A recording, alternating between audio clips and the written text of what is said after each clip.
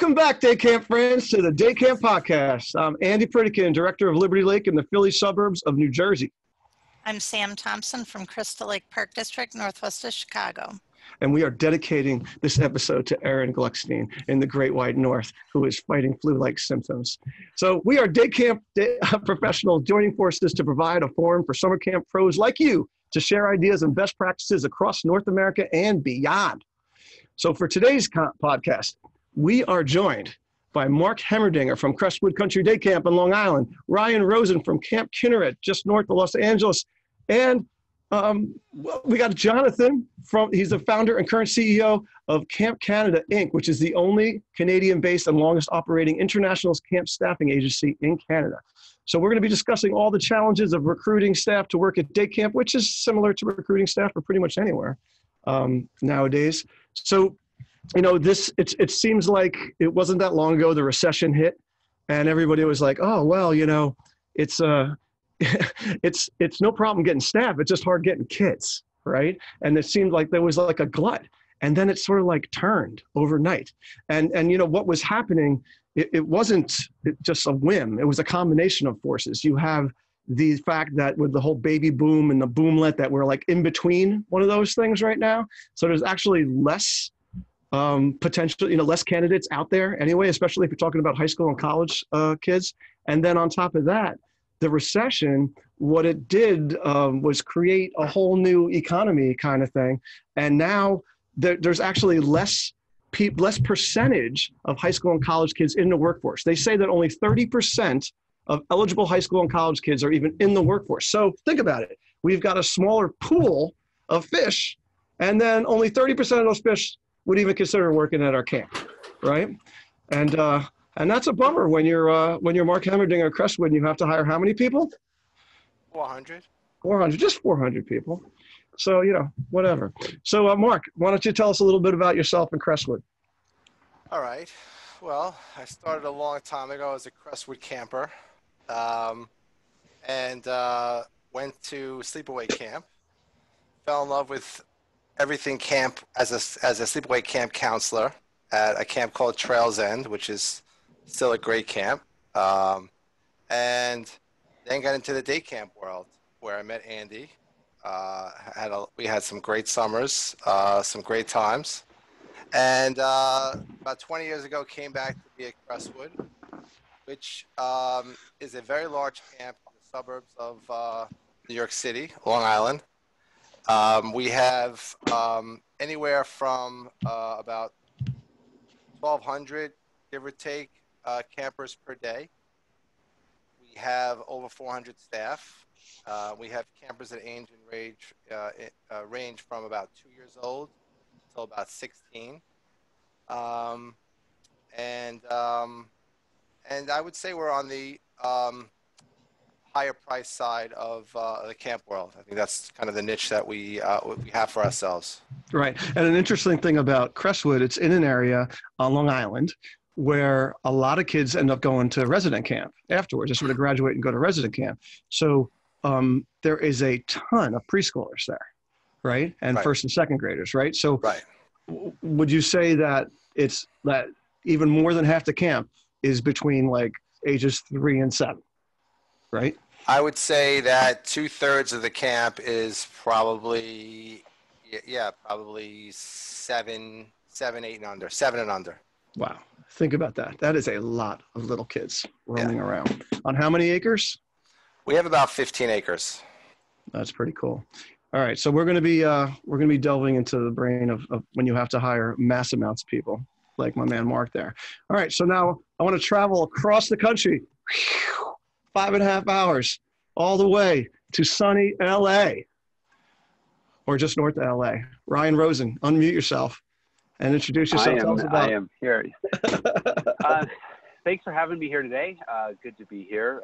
So we are camp. This will be our 66th summer here. This will be my 25th here at Kinneret. And we have roughly 325 kids a day. We have a staff of about 70 to 75. And we are all outdoors. In our geographic area, within about 20 miles of us, there's probably 50 other camps. So we have a lot of camps in a very small area. And so we have some different challenges, but our property is quite lovely. We're just backed up the Santa Monica Mountains, and we have about 109 acres in total that we're on. We only use about probably 15 to 20 of it, though. Right. So a couple interesting things. So if anyone's ever been to LA and you've been down at the beach, like, Santa Monica or whatever, and you look north, you see those beautiful mountains. That is where Ryan spends his summers up there, and which is really nice as long as there's no forest fires coming your way or brush fires. That's right. We were right in the path of the Woolsey fire 2 years ago. It was on our property. They were doing airdrops on our property, so we were right in the thick of it 2 years ago. Not sure that we would exist. So yeah, and also something we're going to touch on as New Jersey. My camp is creeping towards the $15 minimum wage. Los Angeles County went up to 15 first, like out of anybody. So Ryan's been dealing with that. Yeah, that's been a fun challenge, and we've got some other stuff going on out here related to labor and right now that we're dealing with as well. So a lot happening on the staffing front. Very interesting. All right, and let's shift up to Canada now.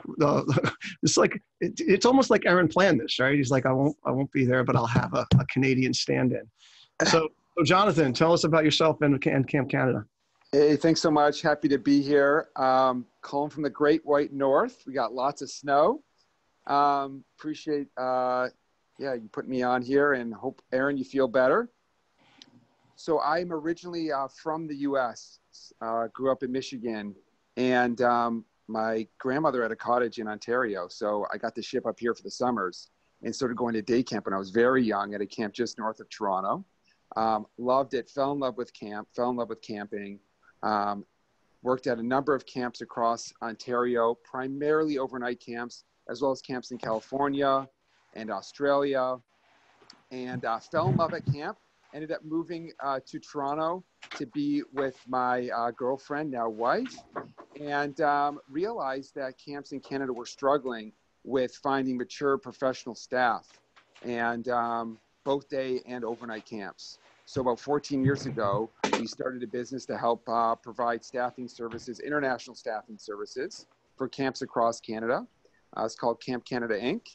And it's been a phenomenal experience. We work with camps all across the country, support over 2,000 participants a year with a variety of different types of services. And we've really helped professionalize the camping industry as far as staffing is concerned, and have introduced international staffing to a number of day camps here as well, which has been pretty phenomenal. We've seen a lot of change. Interesting. Awesome. All right. So since you're yapping, before you get off there, I just want to, the first area I want to talk about is counselors, right? Frontline counselors, right? And whether you start with high school kids or college kids, something that, Jonathan, you have a lot more experience in and are probably better at than the rest of the people that are hosting this podcast today, is the whole staffing fairs, like camp staff fairs kind of thing, right? So my staff is planning to go to one tomorrow at a high school, and I dread the experience for those people. And I've gone to them at colleges and such, and talk about fishing in a big pond, right? And what kind of advice do you give camp professionals for being at a job fair, a staffing fair? It's one thing, we're all accustomed to going to camp fairs where there's a whole bunch of camps in, right? But when you go to a job fair and then you got like law firms and banks and Target and FedEx and all these companies, that are, by the way, probably paying way more than your camp is. Any ideas that you can share? And are you referring to like ideas for helping these people make the decision to come to your camp, or giving them information about your camp, or the screening piece? Well, how to present at these things. If you're a camp and you're going to be at a job fair, rather than just sitting at a table, right, and standing there waiting for them to come to you. Like, well, let's start with the pitch. I mean, that's something you just suggested. Like, what is your pitch? Well, I think that there's a few things for sure. I mean, one thing that we always recommend is not to sit behind the desk, is to pull your table back, stand in front, present yourself, provide the participants. These young staff are looking for some visuals. So they want to see your camp online. A lot of them will have a phone. So if you have a card and you can provide a link to a website or a video that you can punch in really quick while you're talking to a lot of people, I recommend that. And they'll take it away and they'll look and they'll review it. I also recommend that you bring some camp swag. So if you have any sweatwear or materials that you can hand out as promotional materials, I would give it to them. Everyone obviously loves that at the fairs.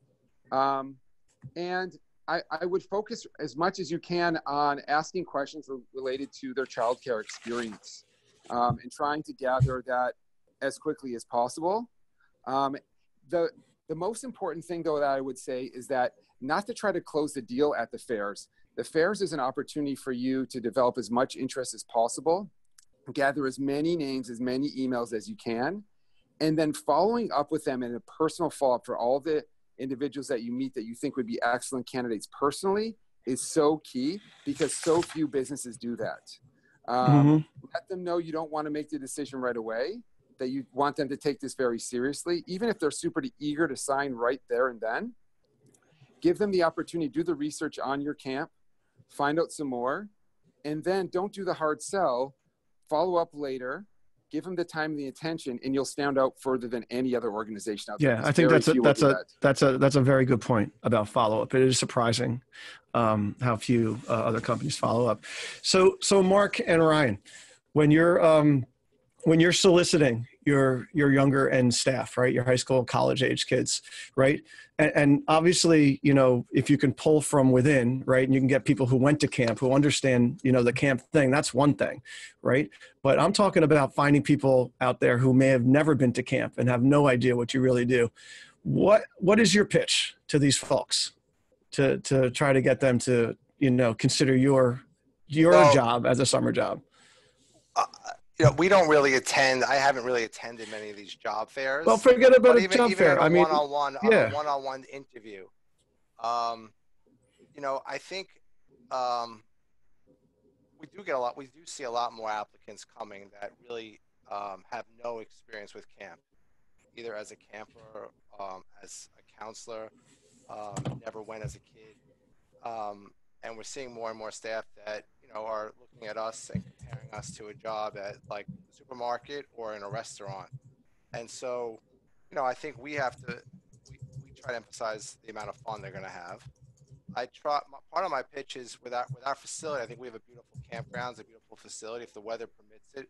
Part of what we like to do is try to take them on a little walk, let them see what they're going to do, talk and walk a little bit, get them out of the office, make it seem like we're a little bit more engaging. This isn't like a stiff, you know, a stuffy job.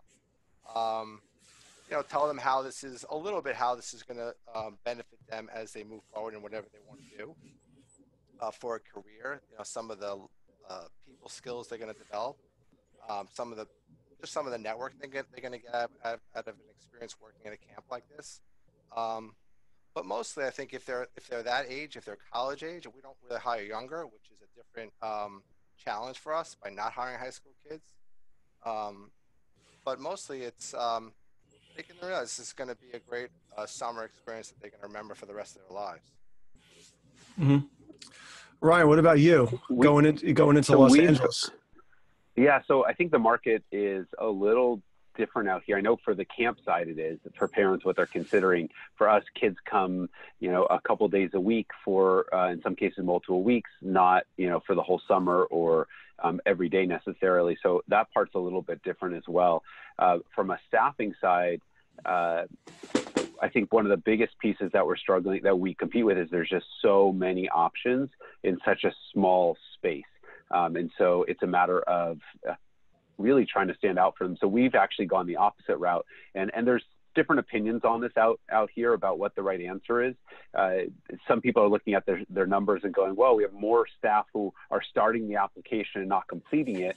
So that must be the hurdle, the application. For us, we've kind of gone the opposite way and said, look, if you're not wanting to finish the application, you are not going to make it through the summer. We expect a lot out of you during the course of the summer. So we're not trying to make the process simpler.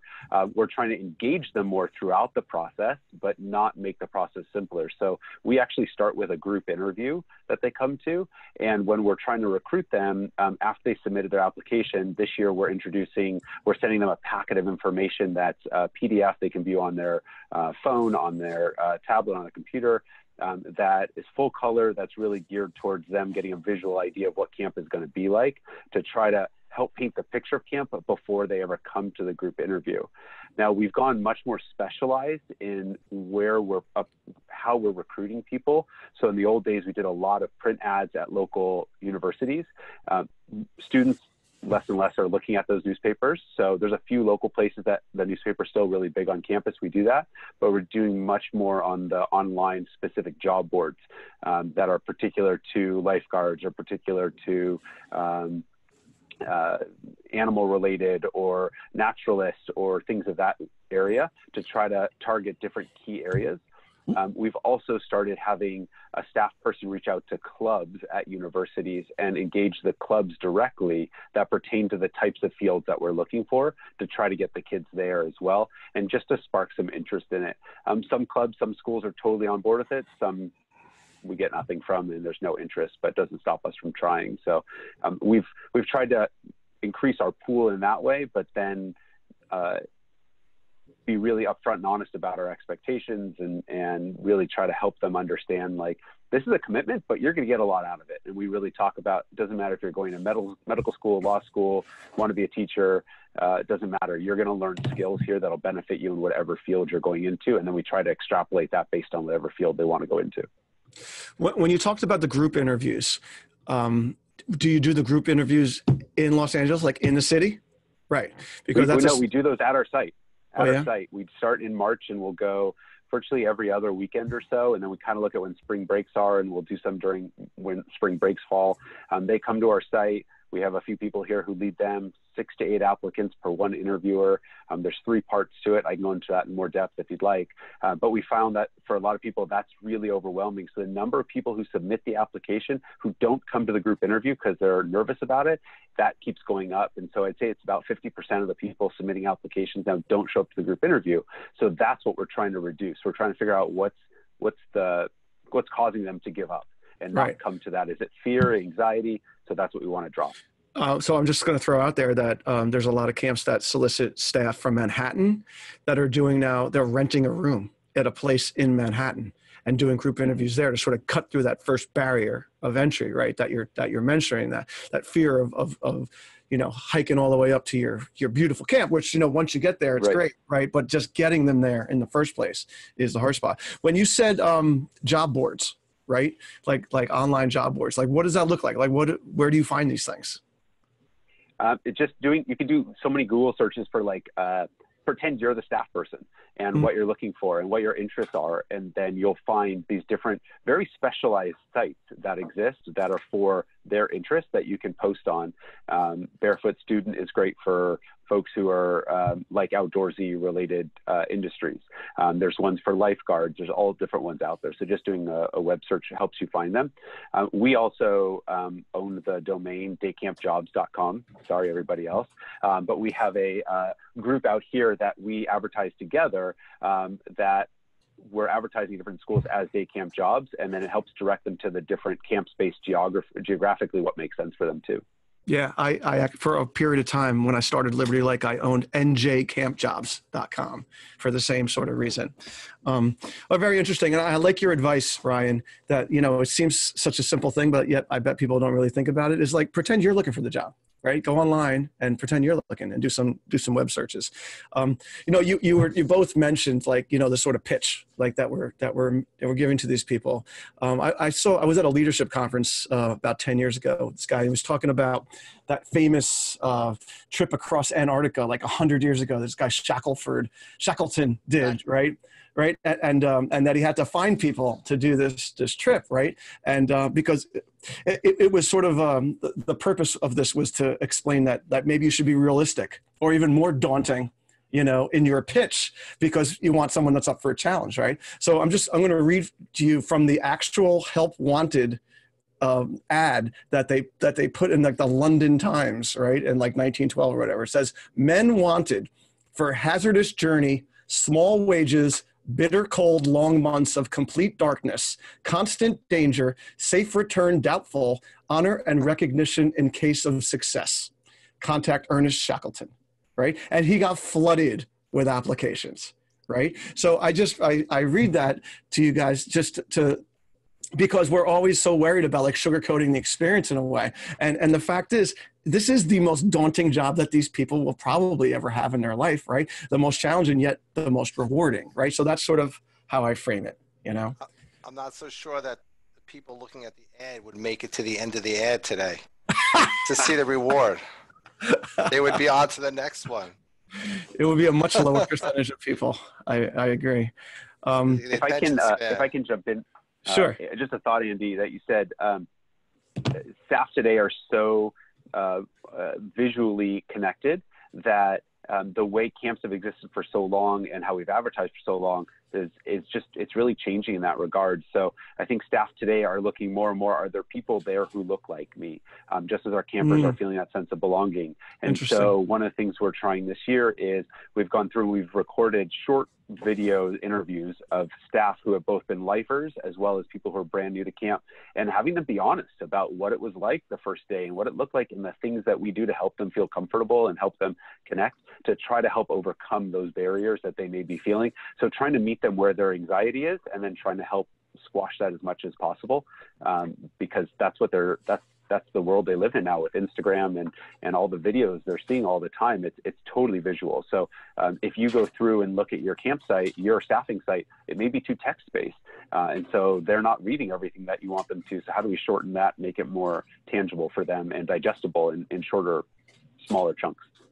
Yeah. If you go to Liberty Lake Day Camp, the website, and click, for staff kind of thing, you'll see what you're talking about. I created these little vignettes, to sort of take you along. Because I do agree that's how, you want to know how these young people think? Just think Instagram. That's how they think, right? In short snippets. So Sam got a different kind of camp.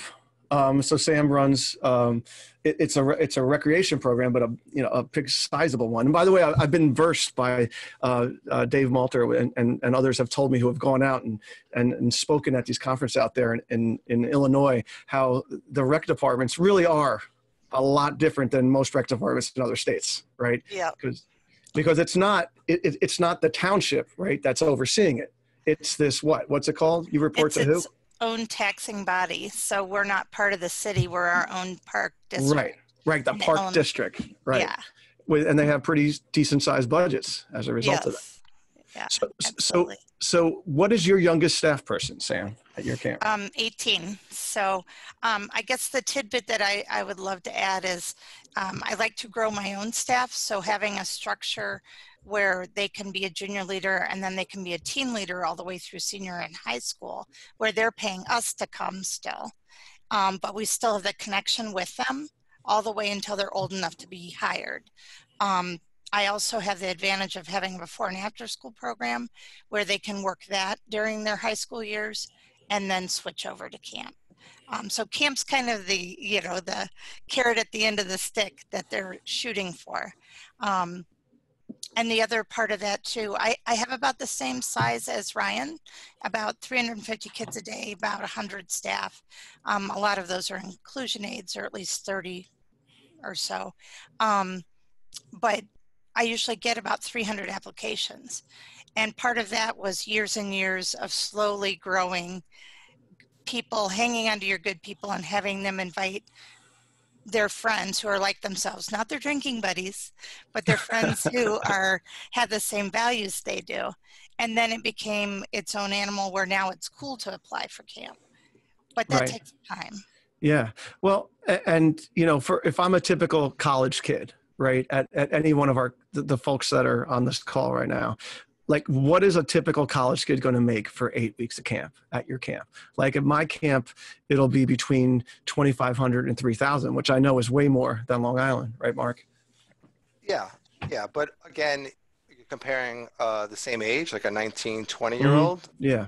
Okay. So, yeah, I mean, they're going to make in salary about a college kid about 1,600 right mm-hmm. now. And then they're going to get tips, which could take them into the low twos. Maybe they'll get to 2,500. If they're a bus counselor, maybe they get over 3,000. Right. So it's not that far off, I guess. And Ryan Rosen, do you hire any high school kids, or am I the only one on this call that hires 16? We have we have a camp internship program. We do not hire high school kids. So they can be graduates, just graduate high school. We call those co-counselors, but that's the youngest that will go is they have to have graduated high school. Gotcha. Yeah, because I think that the cost benefit analysis going on in the heads of these young people who don't know what you do, right? They don't really know. Yeah, you're outside. It's pretty. You're in the mountains, blah, blah, blah, right? I got car insurance I have to pay. All right. Well, what's a gallon of gas cost in California, Ryan? I'm guessing way over $3 at this point, right? $3.89. Oh my gosh. Holy cannolis. Yes. I paid $2.50 this morning, just so you know, in New Jersey, baby, where everything else is more expensive. But we don't have toll roads, so you know. that's true. But I just think that for me, getting these young people, whether they're high school where they make half as much as that, and then the college kids, that's my big obstacle, is the salary thing, because they're just comparing apples to watermelons. You know, they're not, but in their head, it's just a job. You know, and that's what it very often comes down to for these folks. So in our high school program, so it's SILT, stands for Camp Internship for Leadership Training.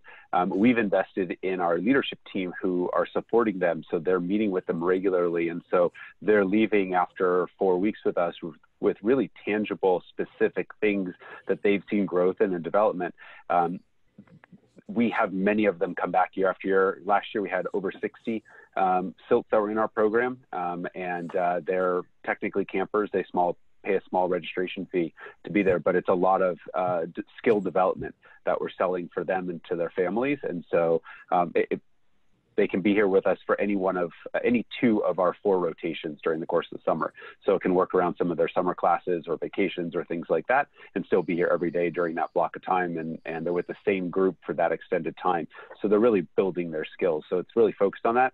And like you said, we want to grow our own. So we were looking at how can we get our SILTs more prepared for when they're ready to be staff. And then we can basically more than 50% of our staff every year, either former campers or former SILTs who are in our program. Got it. Yeah, growing your own is definitely a good investment. There's no doubt about it.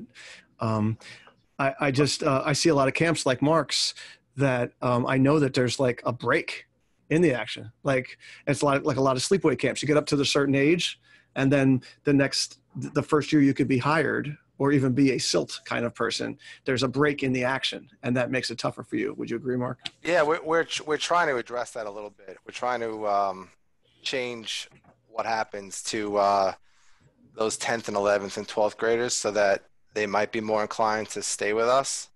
But they're really, I mean, if you can grow your own, it's great. We'll never get to a point where we can grow enough where we don't have to be extremely aggressive in terms of finding people to interview and to bring in to apply. And, you know, I think that's just a huge challenge. Those people who went to camp and understand camp, you know, they kind of get it. And we've always said that, you know, people who went to camp just get it, and we don't need to teach them what they're going to get out of the experience. And we've all had a hard time. The camping industry has had a hard time of, I think, explaining to people who have never been to camp what the benefits of camp are. So when you're meeting someone who has never been to camp, never worked at camp, and they're all of a sudden, for some reason, they saw your ad and they're applying, it's, you know, we have to do a better job of learning how to explain those benefits to them. Yeah. Well, I think along the lines of what you're saying, I think we need to do a better job of explaining the benefits to the people who are even at our camp, right? Like the pre-SILT people, Ryan, because you know, what happens at these camps is that a lot of these kids, even if they've been with you for 10 years, is that they hit a certain age and their parents are successful people who are like, okay, time to start screwing around now. Now you got to get an internship, or now you got to get a job in the field you want to work at, or whatever, all those kind of things. And if you haven't spent time explaining the competencies that they're learning as a camp person, you know, then you're sort of missing a boat while you have them as a captive audience. So what we do at our camp is we stress that when you're a staff person, that yeah, you're going to make some money, but more importantly, you're going to be learning communication skills, leadership skills, critical thinking, collaboration, creativity, work ethic. These things that are the tangible skills that you're going to need when you're in college, and you're going to need that your employers want. These are the skills employers want. They don't really care if you're a 4.0 student. They care that you can function and work hard and share information and work in a group with people, right? And there really is no better environment for that than camp. So, you know, even if you are an IT major, right, and you're going to be sitting there, you know, working out software, you have to work with groups of people, right? So, you know, and if people think you're a jerk, they're not going to want to work with you, and it doesn't matter how talented you are, to a degree. So, yeah, education, I think, is important. I think what we're learning, going along with that, is, and we're trying to shift to, is let our counselors teach other people what they get out of camp.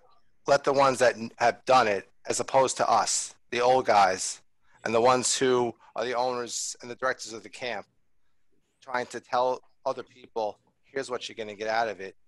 Learn it and hear it from someone who's experienced it and is more your peer and has nothing to gain from saying how they feel about it. Yeah.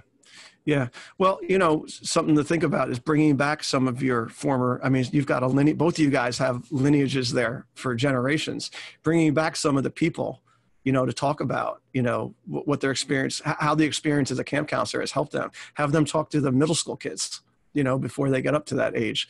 I know we had Jonathan Gold on a few episodes ago, and he was talking about one of his former campers is now a CEO of a big company. He was interviewed in Inc. magazine or Forbes magazine, and they asked him, like, you know, about his experiences, you know, that helped him become the CEO he is. And he said being a counselor for a group of third grade boys was the most, you know, toughest, the most challenging experience he had in his whole life. You know, that taught him the most about being resourceful, you know, and about managing people. I want to take a turn now and talk about, move up to teachers, adults, right?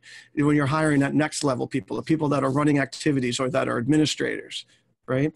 How successful are you guys in getting these adults to work at your camp if they don't have kids in the camp program?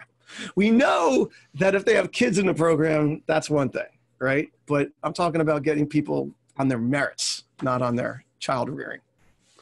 Well, it's Jonathan here. You know, one thing that, just to chime in on that we found really interesting with camps in Canada is that an additional benefit that they're adding on a lot of these day camps is overnight accommodations for a select number of their staff. And that can be a huge value add for more senior folks who want to be, you know, renting out their house in the city or wherever they're located and move out into the summer somewhere more rural potentially, or just a different venue. It also can attract a large number of international staff who are super eager to come over to the United States or Canada for not only for a camp experience, but for a cultural exchange experience. And those candidates might stay on for many, many years and might not have the same pressures of internships that someone perhaps in North America might have. And a lot of times the demands of those international staff for accommodations are fairly minor. We have camps who just, you know, put together some platform tents and provide some restrooms, and they're totally happy and totally fine with it. And those staff end up sticking around for many, many years, and they're very happy. So I mean, it's one option to consider. We're seeing that trend here in Canada. And just to go back in the salary piece, we have seen some camps try to extend on paying their staff a higher salary. And those camps have noticed that they actually, a lot of them end up saving money because they get higher quality staff, and they don't have to hire as many staff to run their program. So that's something to think about as well, especially as you get, you know, a few really good people. It might make sense to sort of juice up their salary a little bit to keep them, you know, further engaged and to compete with some of the other industries that might be trying to recruit them. Not to disagree with you, Jonathan, because I think every area is very different. If we try to compete on salary here as the lure, we will lose every single time because it doesn't play as well, I think, for parents as camp does. So we try to really talk about solve the equation for them. If they're talking to their third grade boys about talking them into playing soccer or whatever activity it is, that's a lot like giving a presentation, a corporate presentation. You're reading the room, you're seeing how they're responding, you're adjusting your pitch based on what they need. So we connect the dots for them and then explain that don't just put camp counselor on your resume. Talk about all the other things that you actually, life skills that you practice. That's what is worthwhile to you. And we're going to coach you through that. So you meet with our leadership team member who's supporting you at least once a week, if not multiple times a week. And we're talking about your development just as much as your kids and activity wise. So we focus more on the skills, and yeah, you're going to make a salary, but that's kind of the least important thing. Most of my leadership team, I think, will be back even if we paid them nothing, because it's the impact that they're able to have. And that's what's really important to them, far more than the salary. But that could be Los Angeles compared to Canadian camps. I gotcha. So Mark, 400 staff. Where do you even start? Where do you even start with like casting nets, you know, for folks? Well, obviously the starting point is to try to get as many of, just like with campers, is having a good return rate is very helpful in building your camp. So if you can get a good return rate from your staff, that's key. So, you know, just like most of us probably have our division heads calling campers from the prior summer who didn't re-enroll, we have our staff, including myself and other division heads, calling, and supervisors calling their staff, seeing what they're up to. Are they coming back? We send letters out to our database as they reach an age where they could work for us. We mail all those kids letters as they get to that age, usually around Christmas time. Just give them a nice letter with some memories of their experience here, invite them to come and apply. And then we just, you know, started hitting a lot of advertising. I think someone brought it up, maybe Ryan brought up, using new modes of advertising to find staff. So, you know, we have Facebook ads running, Instagram ads, Indeed, and just trying to get as much attention as we possibly can. Yeah, Instagram ads. Yeah, that sounds decent, no doubt about it. So when you're looking for administrators, when you're looking for people to be in charge, what is the profile of these people that you're looking for? Well, the benefit of having a large camp, because I heard the question before about finding the mature staff and group leaders and teachers, is the benefit of having a large staff is I do have a lot of people ultimately to draw from when an administrative role opens up. And so we've been pretty lucky to not have to go outside and have to hire sort of what you would call like an unknown quantity to take on a position with a lot of responsibility, right? Where you don't want to be sort of embarrassed a week into the summer, where you kind of take someone and you know what you got. So we're fortunate with that. You know, we don't take too many, we don't really look for parents. I know you brought that up too. People who have kids who want just free tuition. Not really looking for that. Sometimes it comes along, but we don't really go around looking for that. You know, for us, I think the difficult issues that we have with adults is probably what I'm sure everyone has in addition to other problems is certain talents are very hard to find. There are unique talents that are extremely hard to find. You know, ropes course leaders, you know, archery instructors, gymnastics, specific talents become challenging. So when it comes to those kind of things though, I mean, I could just talking for myself, I try to line up as many trainings as possible because I know that, you know, you don't have to be a super experienced person to be teaching a lot of these things you need certifications for. So if I can get them trained up, right? So I've sent people to boating courses, archery courses, ropes courses, rocketry courses, right? All those things, you know, if you're a good teacher, you're a good teacher. That's the way I look at it. Right. Yeah. You know, we have had people go up for an archery course.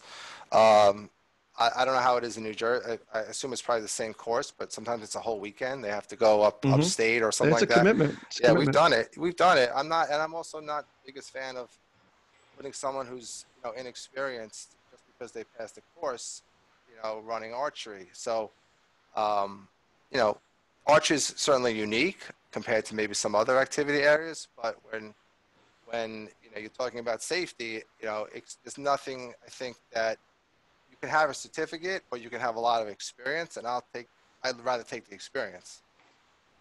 Right. So, but Right. something you need both. Right. No doubt. But, you know, I guess something I'm sort of alluding to is that you get a lot of teachers that come in that are looking for, you know, to be supervisory kind of positions. And just because you've been a supervisor of classes of 25 kids does not necessarily correlate to being a supervisor of, you know, of whatever, 16 to 25-year-olds or your peers or whatever, or strong-minded, capable people who are on their summer vacation that you're trying to make really work hard, right? Like managing people is a completely different skill set, right? Which some people have and some people don't have. And I don't know how developable it is. It almost seems like it's a natural skill, right? I've had plenty of school district staff panic when they're with the 100 kids and they're not sitting and they're not listening, and it's not a similar situation at all. I agree with Mark, hiring from within so that you know they've had some experience not only with your philosophy and your structure, but with camp as opposed to school. Yeah. All right. Any last thoughts on recruiting? Anyone want to chime in on any last thoughts before we move on to our tip? One thing. Sorry, Ron. One quick thing. We got time. I thought this was going to come up by someone. Is, you know, I think one of the biggest challenges, and I just interviewed 2 people today where it came up, is just attendance. And I think just getting people who can actually commit to a whole summer is becoming a really big challenge. And how do you maintain a certain level of standard, but yet, start to, I guess, make some exceptions, which we have. That's been, I think, one of our biggest challenges. Yeah. Well, I think in general, more and more camps are just becoming more and more lenient. I mean, that's just what it comes down to. I see more and more exceptions being made. And, you know, we used to be tough. This is something we stumble upon in the day camp pod, you know, pretty much every other episode this topic comes up. But I mean, it's the world we live in now. You know, it's not as easy to get people for these prolonged periods of time. I mean, I don't know how sleepaway camps do it. I don't know how these full season sleepaway camps can get, you know, people for 8.5 weeks to go up to the mountains. Like, that's admirable, you know? We have the same problem out here that you were describing, Mark, and it's definitely a slippery slope. Once they experience it, they're like, oh, well, they did it, so I can do it, and I can push it a little farther. And next thing you know, you have these people coming and going. So we've partially said that to be a group counselor, you really need to be here for the majority of the summer. If you have to miss a couple of days here or there, it's one thing. But being a rover or being in another position and having you have to miss some time, we can accommodate that. But if you want to be a group counselor, you got to be here the 9 weeks of our summer. We navigate out here university schedules where our state schools start the last week of our program or the week right afterwards, and our UC system ends the week of our staff orientation. So our kids are here for the 9 weeks that is kind of this window of space that we can have it in. So we have to navigate when that happens at the same time. One thing that we've done for a long time, and if camps are doing this, I'm shocked if we're the only ones, the idea of re-interviewing staff who want to be back for the following year. And we redo that I sit down with everybody, usually during winter break or right after, where we're talking about it. And they don't know if they want to come back or not. But to me, that's part of the advertising of they're starting to think about camp. They're going to talk to their friends where they're going and why they're interviewing to come back for another summer. And during that time, we rehash what went well, what didn't go well, what things would you go back and change, what things did you learn last year. So we're really kind of bringing it back up to the surface now that they're removed from camp to talk about the things that they learned and gained from it. So as they're now having that next conversation of should I get an internship, right at the top of their mind is what I learned and how I grew from my time at camp last summer. And maybe it's worth it to go back for another summer because of that. So that's part of, in my mind, our recruitment strategy is helping to repaint that picture for them now that they're have been removed from it and they're not as exhausted from the last day of camp. Right. And of course, Ryan's got 75 staff. It's a little easier to do as opposed to hundreds of staff. But for a camp that has hundreds of staff, I do what Ryan's outlining, but I do it with like a handpick, the ones I do. instead of just making it mandatory for everybody. And they are awesome conversations when it's the off season and there's no stress, you know, going on. You can really talk about things and debrief stuff really nicely. All right, folks, it is time for the day camp tip of the week. So get ready, because Sam Thompson is going first, ladies and gentlemen. What you got? All right, I'm kind of sticking with my painting thing going on here. Bubble painting. So you take some non-toxic paint and put a little Dawn dishwashing liquid in it, or any brand, but you get the picture. And then you give the kids a straw and you explain to them and have them practice blowing on the straw, not sucking. And you go through that drill several times before you let them do this. And then they put their straw in the paint and they blow bubbles. And you take a piece of paper, put it on top of what they've blown. The bubbles pop and make a really pretty picture. The only downfall is if they suck in the paint, they'll have a mouthful of blue paint. So you really so you get the water-based paint. Yeah. I think you need to put together a little book of bubbles and paint and stuff. Just call it that and sell it at ACA National at the bookstore. Because at this point, you got a lot of people listening to these ideas. Phenomenal. All right, I'm going to throw out a staff one. When I visited Banner Day Camp back in, I don't know, 10, 20 years ago, they were telling me how they were able to, and if you give the information up front to your staff and they know the expectations, and they had a big staff, hundreds of people, that I think it was like every Wednesday, the staff came back kind of thing. And they had a staff meeting like every Wednesday from like 6 to 8. And it became this very communal kind of nice thing. I just think my camp's too logistically hard to do that kind of thing. It's difficult, challenging. Plus I have a lot of staff with second jobs and such like that. But I did take from that and to do a mid-season evening staff training that I do the third week of camp, and where I make it mandatory and they all know about it. And they come back and, we have food for them. We usually have some sort of keynote speaker kind of person, give them a little inspirational talk for a little bit. And then they break up into their divisions. And even if they just sit in circles and talk about what's going well and what are they having trouble with kind of thing, and just have that time, because the day camp day is just so fast moving and so tough. And it's so hard to have these calm conversations, to be able to really debrief things, and not a venting session, not a time for them to just complain about certain kids that are really tough and that kind of thing, but to be constructive. And the staff, 99% of the staff leave from that night feeling really a lot better about things, knowing that they've been heard, that they've had a forum to voice their concerns and all. So I recommend it highly. You got to put it in their paperwork though. They used to do them way early and let them block out that day. And that is a mandatory day, just like a day of camp kind of thing, and so that's that.